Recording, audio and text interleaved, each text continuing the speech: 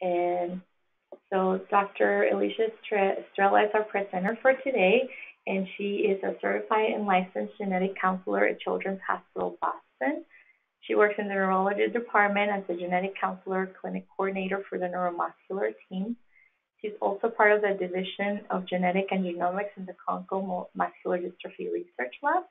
Dr. Louis Conco, some of you may know this, was the one that discovered the DMD gene. Ms. Estrella earned an MS degree in neuroscience from Boston College and an MS in genetic counseling from Brandeis University. She has worked as both a research and clinical genetic counselor at several institutions and on varied research projects. She has published several papers and enjoys mentoring prospective genetic counseling students. And without further ado, take it away, Elicia. Thank you so much. Just to be clear, I have no conflict of interests, and for people who joined on, our learning objectives were to define a bit of the etiology of spinal muscular atrophy, show how understanding that etiology was very important in designing some of the new therapies for spinal muscular atrophy, and then talking a little bit at the end about how these new therapies are really changing the landscape of this disorder going forward. I'm going to take you on a little history lesson. SMA was first described back in the 1800s by two physicians, one in Austria, one in Germany, Dr. Werdnig and Dr. Hoffman. And so the classical early onset form of spinal muscular atrophy was originally called Werdnig-Hoffman disease. That has been replaced by SMA type 1, but you still do hear Werdnig-Hoffman disease. And when we think of Werdnig-Hoffman disease or SMA type 1, this is sort of the classic picture where you have onset within the first 6 months of life. The children are extremely hypotonic, and you can see this baby here is lying with its arms and legs splayed open, kind of in a frog position. They have severe hypotonia and weakness, proximal greater than distal, arms greater than legs. But interestingly, the facial muscles are spared. When you do reflexes in the lower limbs or the upper limbs, you see no reflexes.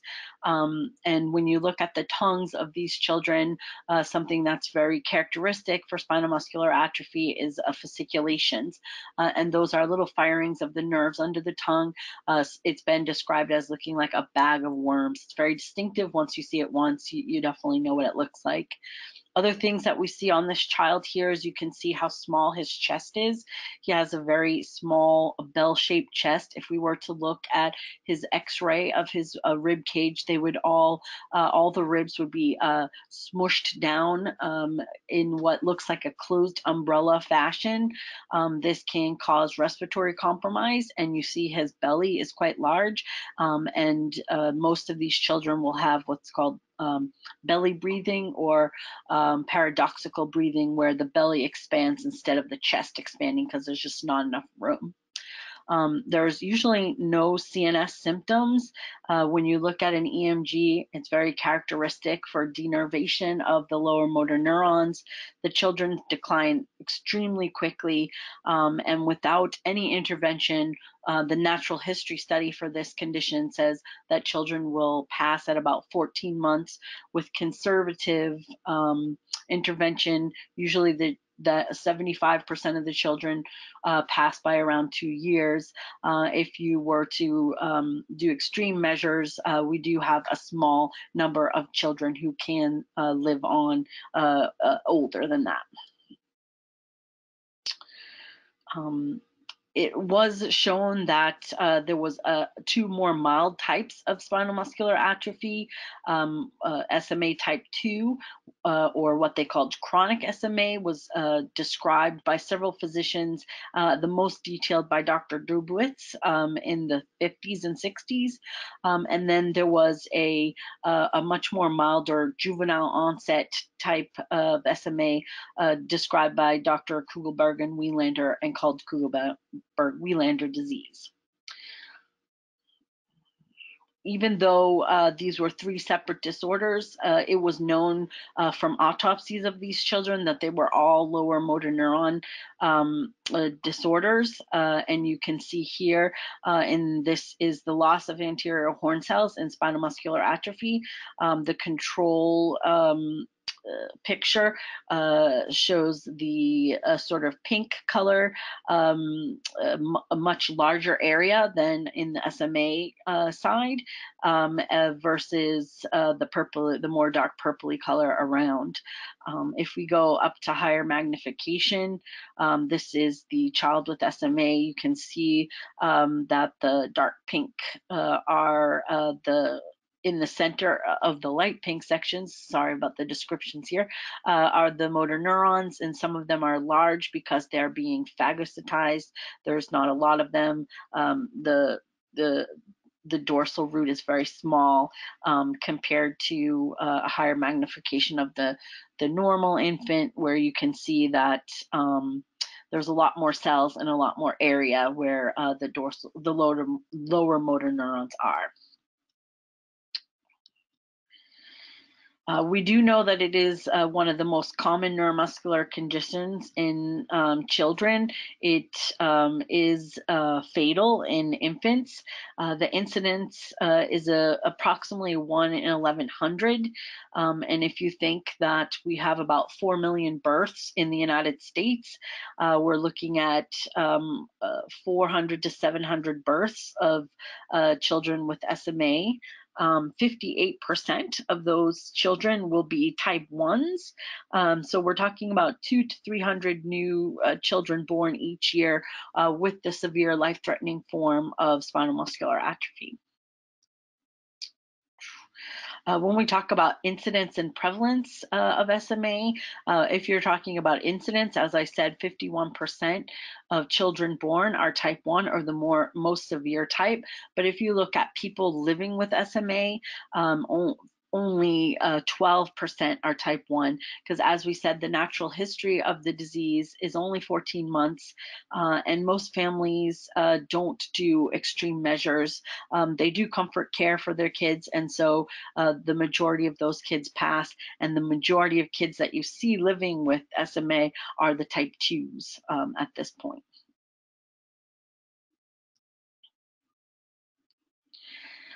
In the early 90s, they did linkage analysis and showed that all 3 of these conditions were linked to chromosome 5. So now they started to have an inkling that they were one condition, sort of a continuum of one condition. And so they were working on different classification systems. So they started off trying to use an age of onset classification for type 1, type 2, type 3.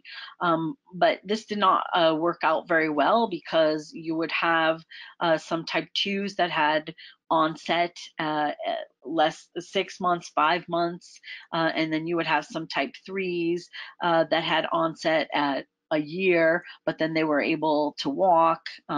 So this classification did not really work out well, and they moved to a combination of severity and functional assessment combined with the age of onset. And so what we currently use is SMA type 1 is the most severe. They're considered non-sitters, meaning that they never gain the ability to sit unassisted. So if you were to take your child and put them on a free surface with nothing touching them, they would be able to sit up by themselves for more than 10 seconds. If they would topple over, then that's considered a non-sitter. Type 2 or the intermediate type are considered sitters, and this is a broad classification, because sometimes sitters can only able to sit, and then sometimes they can manage to crawl and do other things as well. But usually this is children who have their onset after 6 months, but they never have been able to stand or walk unassisted, and so they're considered intermediate or sitters.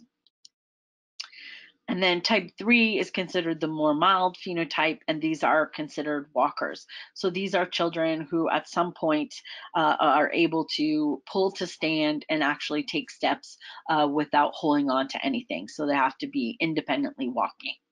And so this has been divided up into children who have onset under 3 years, which is a more severe form, and these children usually lose the ability to walk, probably by at least by age 10. And then 3B are children who have onset of symptoms after age 3, and sometimes they do not actually lose the ability to walk until much later in life.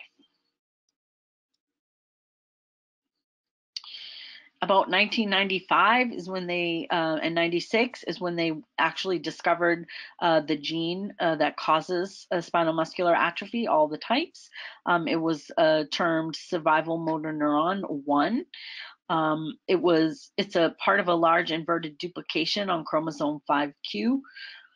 And encodes a protein that's about 290 amino acids. It was found in patients with all 3 conditions, so we know that all the conditions are allelic, and interestingly, 95% of the patients all had the exact same genetic change. They all have a homozygous deletion of exon 7 of the SMN1 gene. So if we take a look at this area, it's a very repetitive area. The SMN1 gene has what they call 8 exons. The protein that they make, that it's made from an SMN1, is called survival motor neuron because they only know that it was important for the survival of motor neurons. It's ubiquitously expressed. You see it in higher levels in brain, spinal cord, kidney, and liver. There are some expressed in the nucleus, some expressed in the cytoplasm. When it's in the nucleus, it's in these gem bodies, and it's been shown that the number of gems correlates inversely with clinical severity. But the function of the protein is still under investigation. We do know that it's part of the spliceosome assembly and has to do something with pre-RNA splicing. There's thoughts that it might play a role in transcription and axonal trafficking, maintenance of the neuromuscular junction, and axonal cone growth. And reduction in this shows altering of splicing of certain genes and transcription levels of other genes. And some newer information has also linked it to function in mitochondria, but it's still a bit controversial what this gene actually, the protein of this gene actually does. So they still didn't have a reason why SMA patients have the 3 types, because in type 1, type 2, and type 3, all patients had the exact same homozygous deletion of exon 7. So they felt that there has to be some kind of a modifier out there showing why they have the same genetic deletion but different phenotypes. And so they started studying families who had discordant phenotypes within one family. For example, a family that had one child with type 2 and one child with type 3. And so they were looking at the levels of protein of SMN1, and they noticed that there were different levels in the different patients. So the more SMN1 protein that a person had, the more mild their phenotype was. And they also were able to notice at this time that the SMN2 gene, which we showed that was centromeric to the SMN1 gene, was present in multiple copies in different phenotypes of patients. And so they were able to show that the SMN2 gene was a modifier of the SMA phenotype. And so what we learned about the SMN2 gene was that it's almost identical to the SMN1 gene. There are only 5 changes of amino acids in the entire gene that make it different from the SMN1 gene. One critical change is the creation of an exonic splice silencer at the beginning of exon 7, which when SMN2 is transcribed, you get exon 7 spliced out the majority of the time, and you get a truncated protein that's unstable and degraded.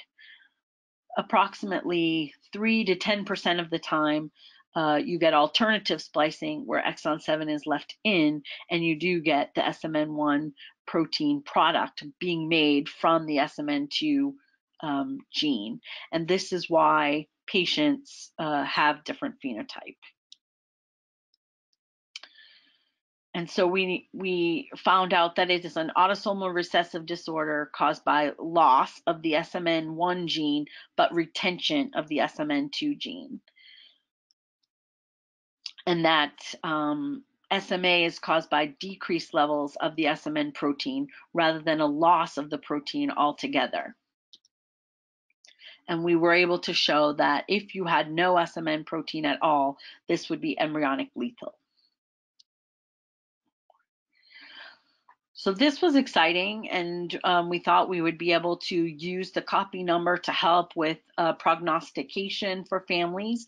And overall, you can use that, but it doesn't work out at a 1-to-1 ratio. So if we take a look at this graph, you can see if you're looking at the blue bars, this is patients who have 3 copies of SMN2. The majority of people with 3 copies of SMN2 would have SMA type 2, but there are some that have type 1 and there are some that have type 3.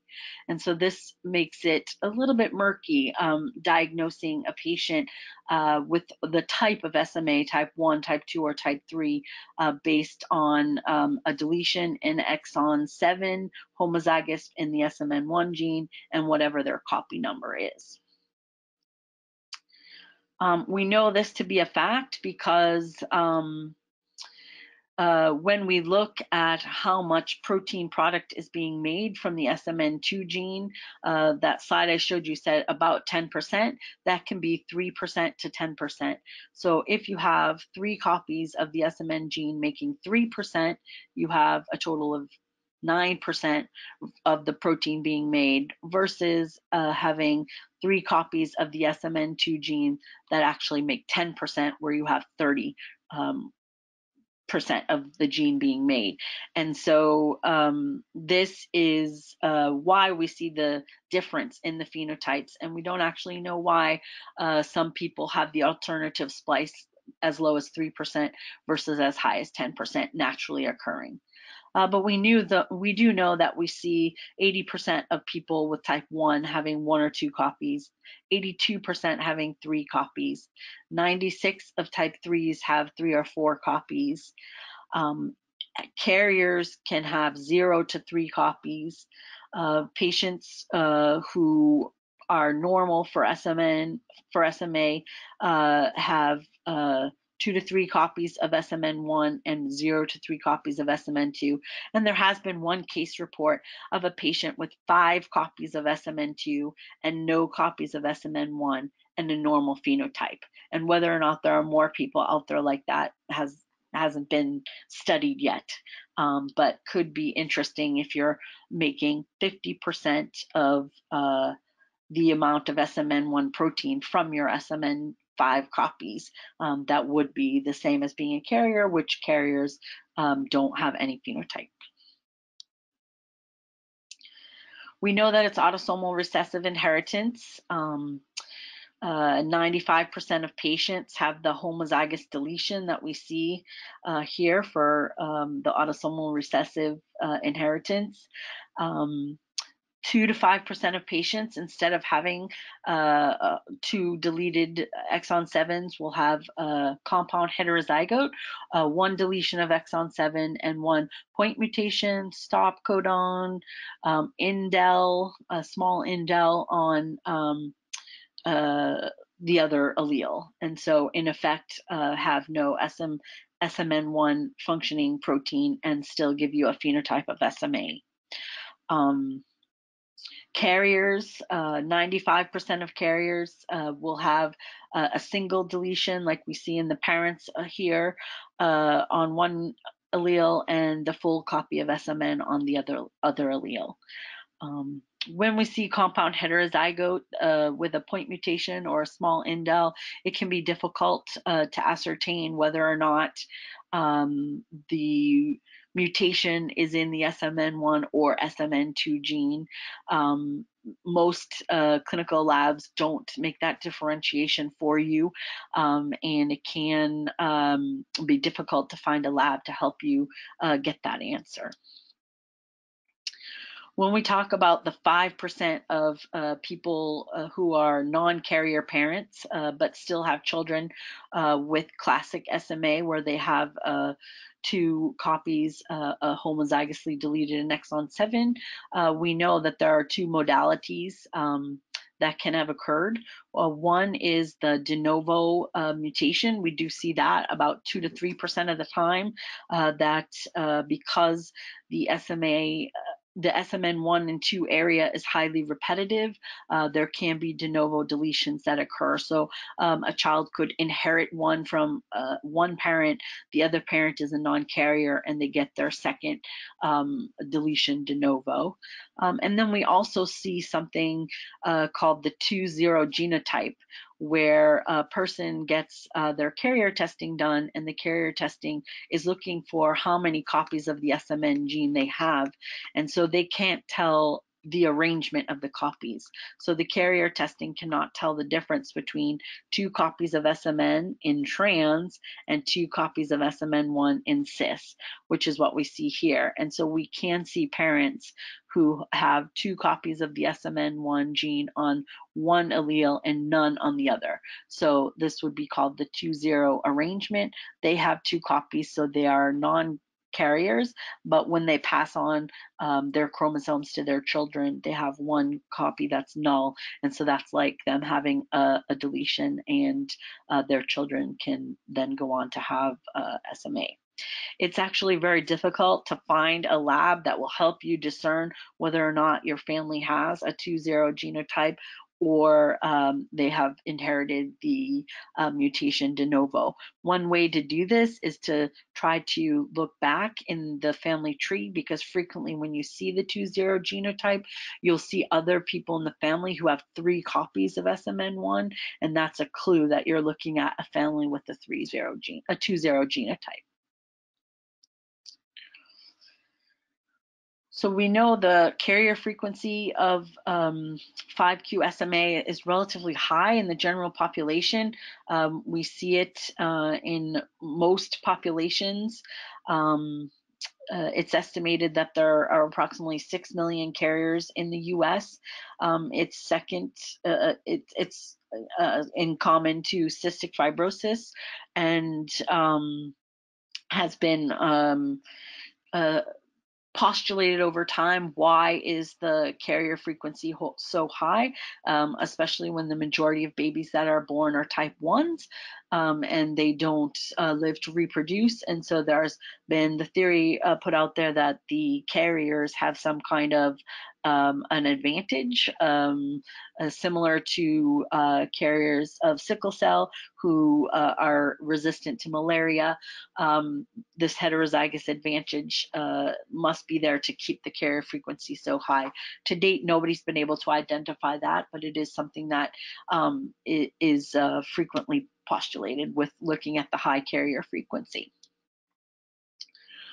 So we're going to move on to therapies in spinal muscular atrophy. When we look at ideas for coming up with therapies, majority of successful things have been to either increase the full length protein from either SMN2 or replace the SMN1 gene. Because all the patients have the same defect, it's made a very clear target and an easy, what we call translational disease, to be able to come up with ideas to fix that in families. So there are a lot of avenues of study right now for different strategies to try to treat SMA. We're going to talk to you about the two therapies that actually have had things approved by the FDA. So we're talking about number 5, replacement of the SMN1 gene with gene therapy, and number 6, antisense oligonucleotides. We'll go on to touch base on a couple of other therapies that are still in clinical trials but are looking very promising. So when we talk about the antisense oligonucleotide therapy, this uses a target to try to get the SMN2 splicing upregulated. We know that it happens naturally, but how can we make it happen higher levels so that we get enough SMN1 protein made from the SMN2 gene to fix the phenotype? And so they started doing this in animal models. They were able to knock out SMN in mice, introduce a number of SMN2 copies, and then upregulate and show proof of concept that they were able to get the SMN1 protein made and ameliorate the phenotype. So the first ASO to come to market is one called nusinersen. It corrects the SMN2 splicing. It actually modulates the splicing and allows the alternative to splice so that the SMN2 gene is making the functional protein. It was tested in the mouse model and shown when you gave it intravenously throughout the body to be able to change the phenotype. And then we also went on to try it in monkeys where they had an intrathecal delivery where it stayed in the central nervous system and also was able to ameliorate symptoms in monkeys. And so these studies were done by Hua et al. And Passini et al. And sort of were the proof of concept of this moving on towards human trials. A company called originally ISIS, but due to pressure of the negative connotations, they changed their name to Ionis, started the ASO trials. We at Children's Hospital joined in at about in 2011 in the phase 3 studies. We had children in type 1 infants in the ENDEAR study where they were looking at children less than 7 months. They were randomized 2 to 1, so every third child that was enrolled in the study did not get drug. And also the CHERISH study, which was also a phase 3. It was looking at type 2, older children from age 2 to 12. And again, it was randomized in 2 to 1, and every third child participating did not get drug. Both trials had an interim eval, one at 13 months, one at 15 months, and it became very clear that all the children who were not on drug were declining. Some had passed in the infant study versus all of the children who were on drug. We used methods like the chop and tend and the Hammersmith to measure motor milestones. Were gaining motor milestones, and so these trials were stopped. They were unblinded, and then all of the children were put in either CS11 or CS12, which was considered an open label, and they all were getting drug while remaining in the study to be able to still gain data. About 2015, the Ionis was bought out by Biogen. They started a hallmark study called Nurture, where it was looking at pre-symptomatic children. And so this was 17 children that were identified either prenatally or diagnosed right at birth. They had 2 or 3 copies of SMN2, and they were treated within the first month of life. And those children did exceedingly well, and most of them were meeting almost normal milestones. And so with those studies under its belt, the FDA Biogen went to the FDA and had Spinraza, nusinersen, or Spinraza as the drug is called, approved in December of 2016. It was approved as an intrathecal administration.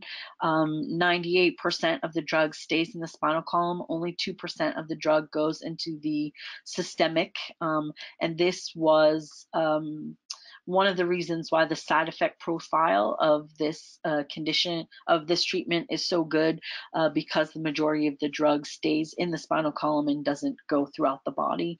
The main side effect that we see in families is the LP headache or leaks that can occur after repeated intrathecal injections. Everybody and of every type and age is dosed the same. They get 4 loading doses, day 1, 15, 29, 60, and then every 4 months is the maintenance doses. Things that we look for are thrombocytopenia that was seen in about 11% of patients in the trials. Other types of treatments with ASOs have shown proteinuria, and so because the ASOs are excreted via the kidney, we do watch for that in patients. And then I would say about a year after Spinraza was approved, we got a report saying that 5 children had been diagnosed with hydrocephalus of about 5,000 treated children. So we had to start measuring head size when we saw the children in clinic once every 6 months or once every year, although the incidence in the general population is about 1 in 1,000, so it's a little bit controversial. We see children of all ages and types of SMA at Boston Children's Hospital. We actually do the intrathecal injection for younger children, but at some point, older children may have to have spinal fusion, and then you have no way to get into the spine. So we did devise a port system where they have a catheter that goes into the spinal column, and you don't need to actually do the intrathecal injections. You just inject in a port under the skin. We're following more than 100 patients, but at least 100, and I would say probably all the patients, even a later onset or more severe onset older patients, report some benefit.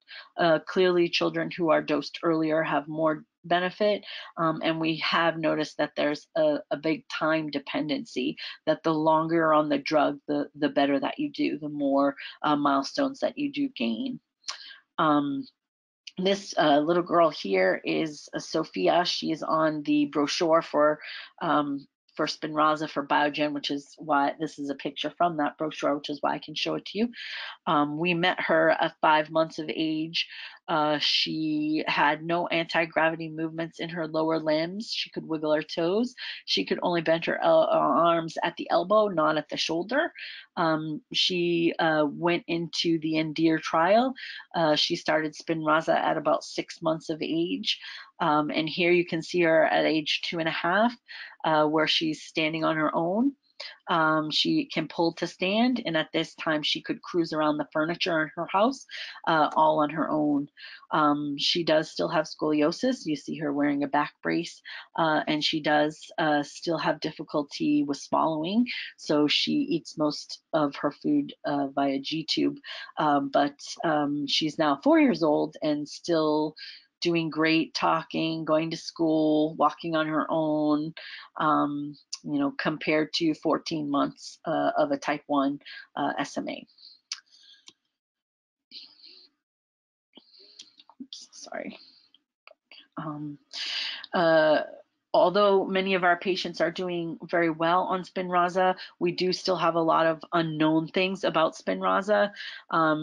A child or an infant and a 20-year-old person, they get the same exact amount of Spinraza. Should older people get higher doses?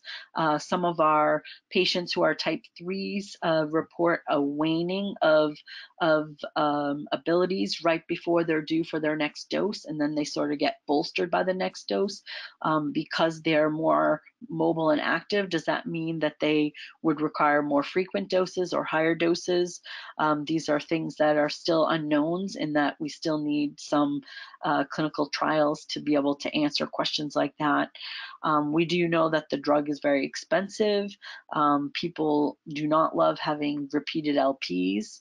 And we do have to use a lot of labor to get it covered by insurance. These are all things that are still up in the air of what's going to happen down the road as we continue to treat children with Spinraza. The other type of therapy that has really come to market is gene replacement therapy, and Faust et al. Was sort of the hallmark paper or the proof of concept for this, where he showed that using the AAV9 vector, he was able to replace the SMN1 gene in a mouse model of spinal muscular atrophy. And so if you look in A, where the spinal column is shown, you can see those boxes of red. That's showing that the SMN1 gene was able to be transduced and turned on in the spinal column, in the dorsal root ganglia, in the motor neurons. If you look at E, you can see their survival. You can see that mice with the SMA phenotype die around 15 days. With the transgene, they were able to live just about a normal life expectancy of about 200 to 225 days. If you look at the pictures of the mice, you can see that the mouse lying on its side is the SMA mouse. The other two, the control and the SMN1 treated mouse, are sitting up. And so that's one thing, that the SMA mouse, if you knock it over on its side, it cannot right itself. And the SMN1 treated mouse was able to do that all on its own. So this was the proof of concept that they felt they could use going forward. They then went on to look at monkeys, because there was some idea in the mice that there was a therapeutic window, and if you didn't treat within this window, you would not have a good outcome. That proved actually not to be true in the monkeys, which goes to show that you can't go right from a mouse to a human. And then they also were able to show in pigs that you could keep intrathecal injections in the CNS and treat just that way and get good results. So this was enough for the company Avexis to go on and start designing gene therapy for SMA for humans. And so they used the AAV9 vector and put in the SMN1 gene. This vector is able to cross the blood-brain barrier, so we don't have to do it intrathecally, unlike the ASO molecule, which is unable to cross the blood-brain barrier, and one of the reasons why they designed it for the intrathecal injection. The other nice thing about the AAV9 vector is that it does not integrate into the genome. It is a freestanding episome that stays inside the motor neuron and does not integrate into the person's genome, so there's no worry that it will integrate in a random place and interrupt some important gene. And so in 2013, Brian Casper and Jerry Mendel were granted a big grant from a combination of NIH and the families of SMA to advance gene therapy.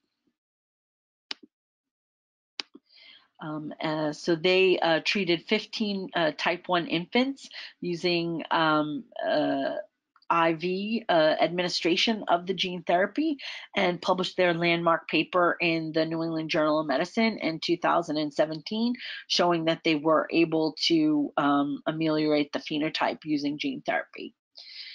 So if we looked at that paper, the first 3 patients that they had to dose were in cohort 1.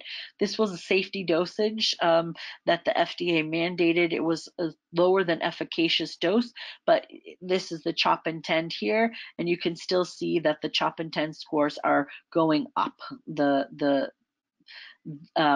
than in SMA patients, where they always are declining. If you look at the second cohort, which is 12 additional patients, you can see that by the CHOP INTEND, all of the patients except for one had scores that were continuing to go up, up, up. And in the paper, they report that 11 of the 12 patients were able to sit unassisted for at least 10 seconds, 9 for 30 seconds, 11 achieved head control, 9 could roll over, 2 were able to crawl and pull to stand independently, and walk independently. The 2 that were able to walk and stand independently were treated much earlier than all the other 10 patients. This is in direct contrast to the natural history, where no type 1 patients ever achieved any of those milestones, and many of the type 1s never learned to speak, where many of the 11 of the 12 patients were able to speak. So this was quite exciting. They moved on to a phase 2 trial, but in the meantime, they went to the FDA. In just May of this year, they were able to get approval for gene therapy for spinal muscular atrophy, only for type 1. And the molecule is called Zolgensma, and it is being used in the clinic today for patients with type 1. Things that we know that were serious side effects were liver injury. In some of the children, the liver enzymes became elevated. So currently children are pre-treated with steroids to protect the liver, and they watch the liver enzymes to make sure they don't get too high. We also know that they have to have the titers of the AAV vector tested, and if they're too high, they would not be tried on Zolgensma. It's for children who are age 2 and under, and they do an IV infusion therapy. We have been using it at Children's Hospital. We are part of the phase 2-3 trials. The type 1 trial, the phase 2-3 was called STRIVE. That's the one along with Dr. Mendel's initial trial that was approved by the FDA.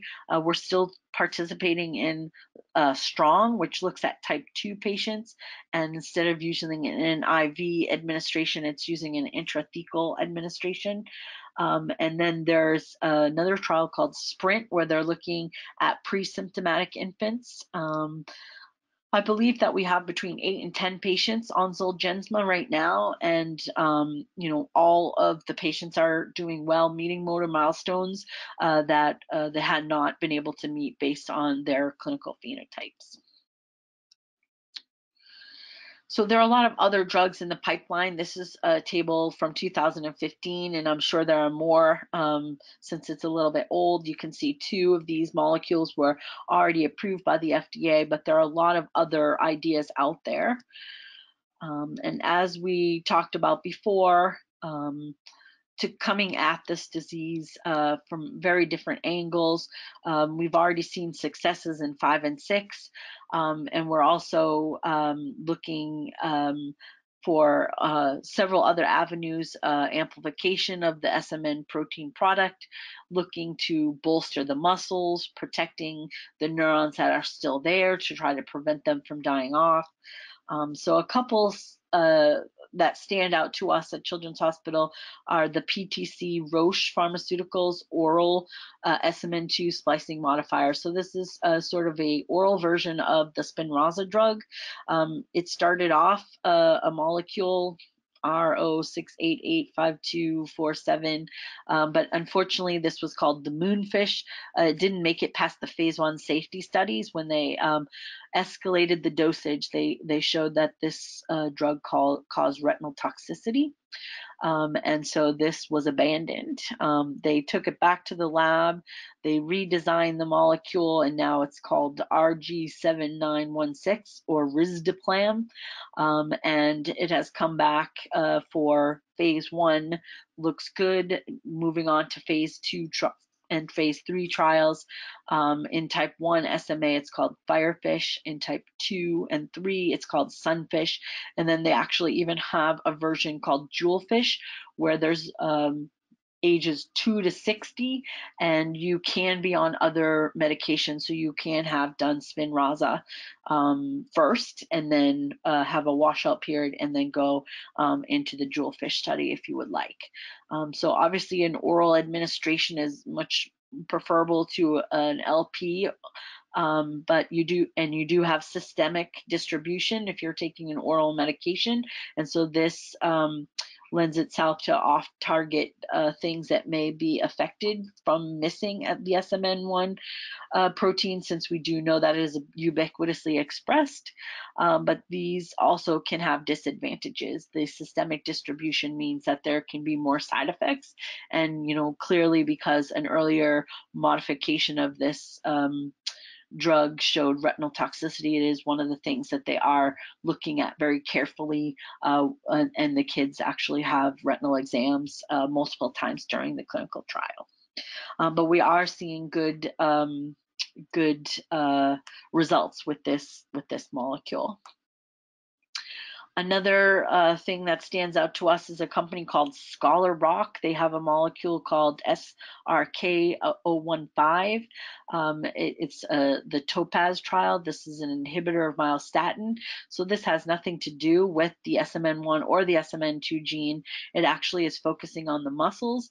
Myostatin inhibits muscle growth. If you shut it off, potentially you'll turn on muscle growth, and you can bolster the muscles, and hopefully in patients, replace some of the muscle that may have been lost or atrophied over time. And it's actually the first co-therapy that we're seeing, because in this trial you can be on Spinraza and still participate in the Topaz trial. The advent of all these therapies has been wonderful for carrier screening. Although the American College of Medical Genetics has long, since 2008, recommended that for any couple of childbearing age, they consider doing SMA testing because it's so common to be a carrier. We could not get ACOG to go along with that. They thought it was too much work. But luckily, with the advent of Spinraza, ACOG came on board because there was now a treatment to be offered to families who had pregnancies affected with SMA. So in 2017, ACOG mandated that all pregnant women should also be offered SMA carrier screening. This has also allowed us to pursue newborn screening. In Massachusetts, we started in 2018. I think currently there are about 13 states that either have started newborn screening or are ramping up to do newborn screening for SMA. The test looks only for the homozygous deletion in exon 7, so you do miss 5% of patients that are the compound heterozygotes. In Massachusetts, if you have a positive newborn screen, you're referred to an SMA center, and then you have repeat testing to look for the SMN1 gene testing, confirm it, and then get a copy number of SMN2. Because the newborn screen does not test for the copy number. We try to get this done within the first month of life to get children on therapy, and now we actually have two options. We can give them Spinraza or Zolgensma, depending on what the family would like. So we do still think that multidisciplinary approach is the best for patient care, even with all the therapies out there. Our clinic is multidisciplinary. A patient will come in and see all these disciplines at one time. We do know that nutrition is critical to helping children with it.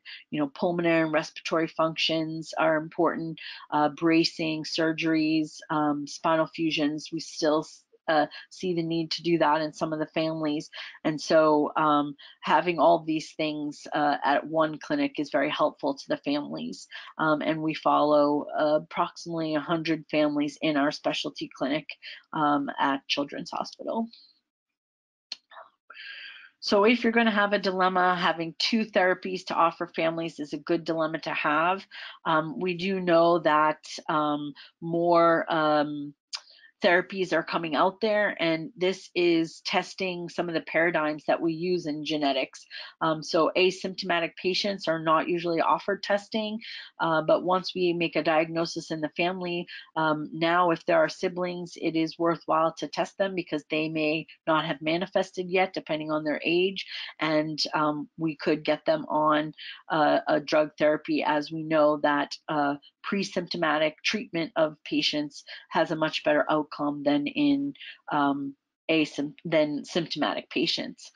We also know that all of our paradigms on how we classify patients is sort of falling by the wayside because we're not able to say sitters and standers and walkers because we're trying to test as many children early on and treat them prenatally. I'm sorry, not prenatally, pre-symptomatically, and this would not allow us to know whether an SMN2 copy number is going to be a type 1 or a type 2, or an SMN3 copy number is going to be a type 2 or a type 3. So this could mean that if someone is a type 3 and they won't have onset till say 10 years, you're treating them when they're a child. The medications are very costly. We don't know the long-term effect of many of them.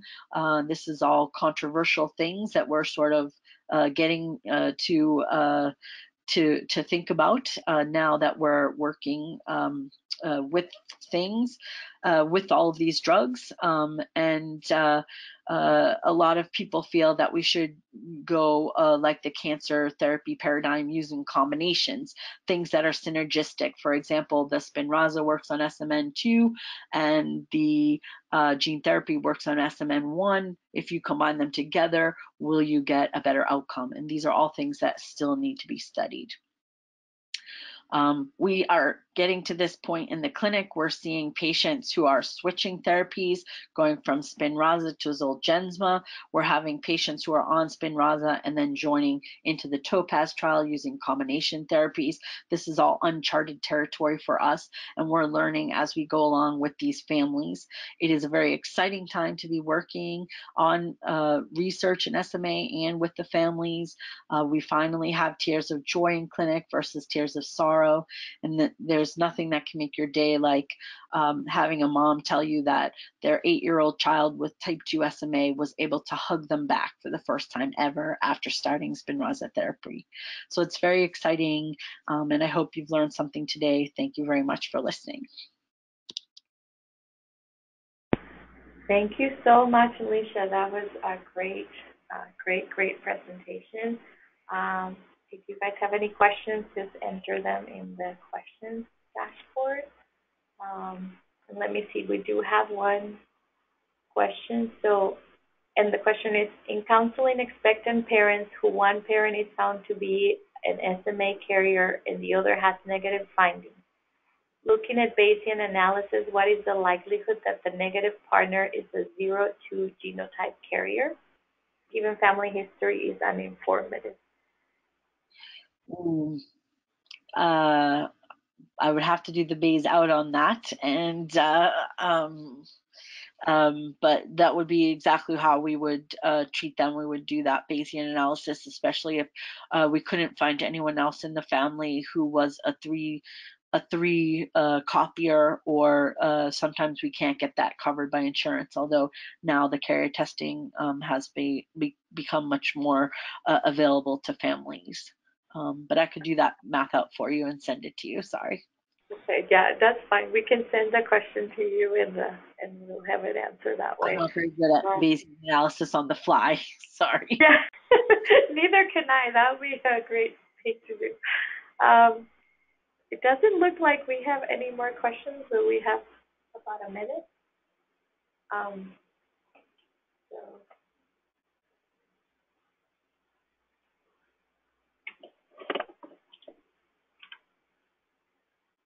Well, in the meantime, in case there are any other questions, I just want to tell you we have our Educate Next on November 1st, and is attributed parentage as an anticipated finding during clinical genomic sequencing, and is with Dr. Josh Steigman.